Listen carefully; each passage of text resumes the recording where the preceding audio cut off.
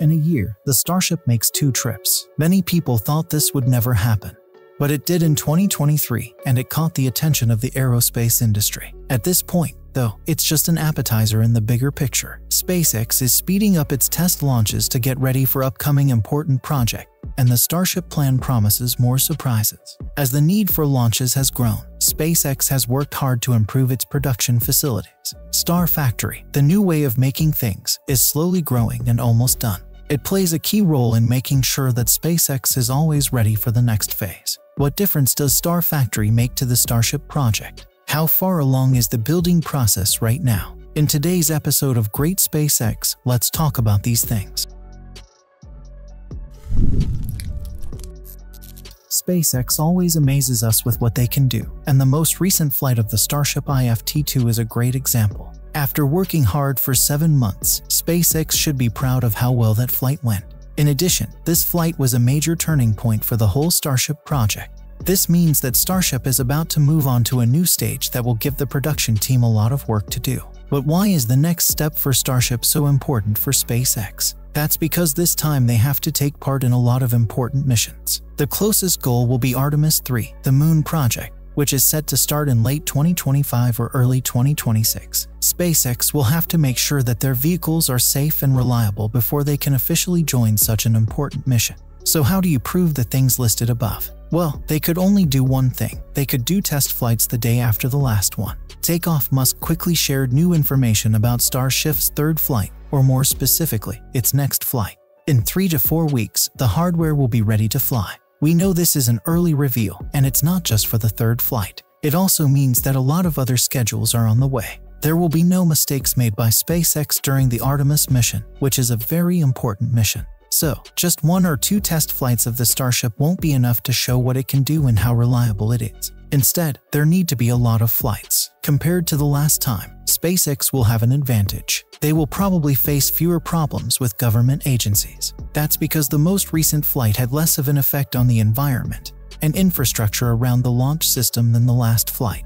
This means that the work of government agencies may be done and finished more quickly. Now that there are fewer outside obstacles, the launch schedule will depend mostly on how well SpaceX and Starship are prepared. SpaceX is having a hard time because there are so many people who want to do test launches. They do not have enough prototypes for those missions. SpaceX can only use a maximum of 4 pairs of Starship and Super Heavy rockets for the next launches right now. In the meantime, there may be 4 or 5 test flights next year. That means that those prototypes will be gone very quickly. After Elon Musk recently said something, those prototypes will even no longer be useful. He said that the prototypes that are already there will be the final prototypes of Starship version 1. SpaceX wants to make Starship version 2, which is a new version of Starship. Musk says that this new version will be more reliable, lighter, and able to hold more fuel. SpaceX needs to start making the Starship version 2 as soon as possible if they really want to use it.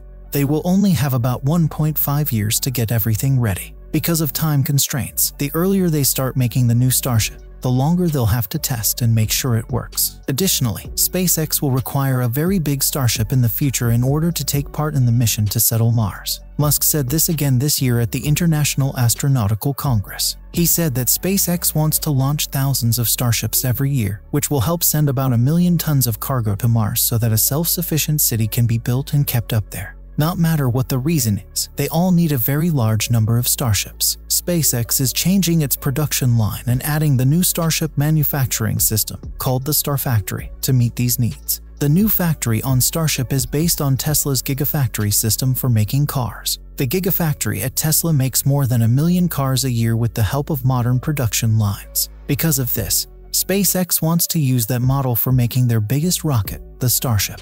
Before, the production of Starship took place in a tent, and then the stacking stage was moved to individual bays. SpaceX's production is thought to be pretty fast compared to other companies. That production speed, on the other hand, won't work in the future when the schedule for Starship launches may get a lot busier. In reality, production lines that use tents for work have a lot of problems. To begin, the tents are made separately. Each tent will be in charge of making a different part of the Starship, such as engines, rings, domes, nose cones, or other parts. That means the process of making something can't go on all the time.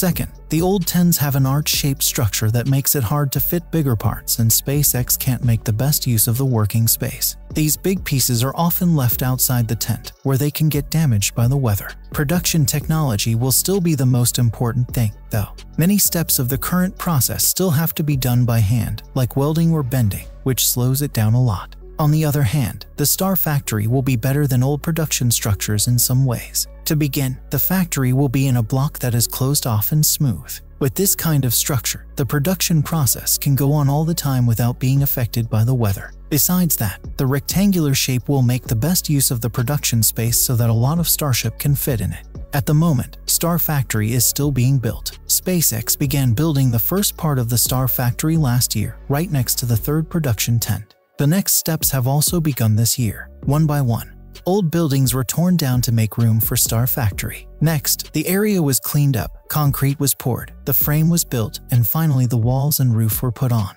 The building process isn't finished yet because the production tent is still there, but it will soon be torn down so that the rest of the new factory can be built. Estimates say that Star Factory will cover up to 60,000 square meters of land, 4 to 5 times bigger than the total area of the 10 buildings that came before it. The most important thing that Star Factory still has going for it is its production technology. SpaceX will use Tesla's technology in the way they make rockets. Less work will be done by hand, and over time, all processes will be automated. The fact that Tesla makes more cars every year shows that they have that advantage. Production of rockets is much harder than production of cars, and Starship will not be able to make as many as a car, but new production technology will still need to be used. Because of the new line, SpaceX can make enough rockets to meet future launch needs. SpaceX wants to do more than just meet demand for quantity. Gwynne Shotwell talked about a bigger goal earlier this year, a Starship every day. The goal may seem impossible, but the current Star Factory is almost finished, and more factories are planned for the future. The Star Factory might make it possible for SpaceX to build the world's biggest rocket fleet.